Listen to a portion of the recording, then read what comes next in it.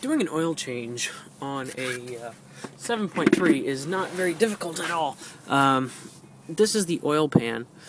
You can see I have a what's called a Fumoto valve. It makes the process a lot easier. All you do is you flip this little switch and the oil drains. No nuts, no nothing like that.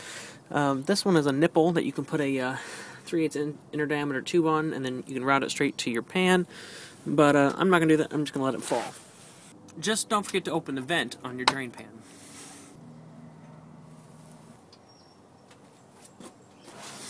Alright, and now these valves do drain a little bit slower than if you just remove the nut, but I think that the way off is much better versus getting oil everywhere.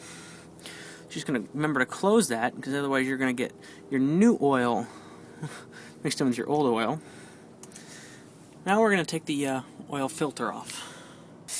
And this is the oil filter. It's located right next to the oil pan. Your drain valve is right there. So this is the oil filter. I'm wondering if I can twist this one off. It's got quite a bit of road grime on it. So I couldn't get it up by hand, so I've slid my oil wrench on here. I'm just going to take it off with my wrench, hopefully.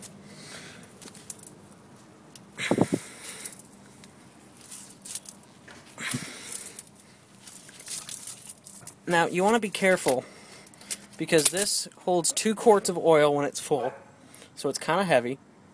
Also, sometimes it won't be that easy. It's fairly loose now. Sometimes what these will do is they will crush your filter instead of turning it. Now, I've never had that problem with one of these Motorcraft filters. They seem to be built pretty well.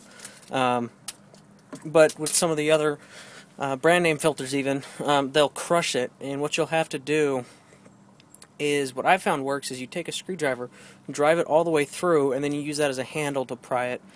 That's kind of like the last resort, but it works. Also, so what some people do is they'll drain the filter by poking a hole in the bottom of it, and then they'll take it off. I don't do that, but there's nothing wrong with doing that.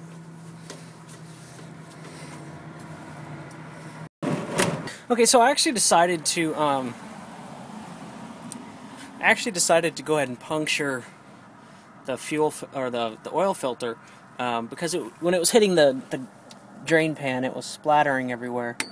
I just don't want to deal with that right now.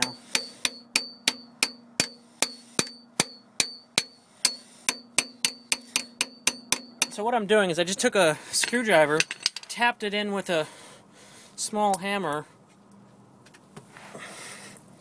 and now you can see it's draining from the bottom. And all I used was this small screwdriver. Man, I got messy. See, this is why I decided to puncture it. Maybe I'll start puncturing it from now. I've never had this problem before. But I don't like getting dirty. I know that sounds weird. I just don't like getting oil on me. Not so much on me, but everywhere else.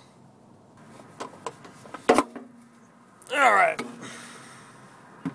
Alright, next thing you're going to do is you're going to take your new filter, turn it upside down in the box like I have. Take your new oil, and you're gonna preload the filter with oil. Some people don't do this, some people do. I say do it. It doesn't hurt anything. And this will take 2 quarts. Then dip your finger down in there and get some oil on the gasket O-ring on the new filter. That will make it easier to take off next time and creates a better seal. Because it's getting dark, I skipped the process of putting the filter back on in the video. It's getting dark and I'd like to show you the rest of it. So just know that you don't have to crank it down hand tight, and then maybe a quarter turn with the filter wrench is all you really need. It doesn't need to be torqued down to any crazy amount. Other than that, now we just got to add the new oil, and then we're ready to hit the road.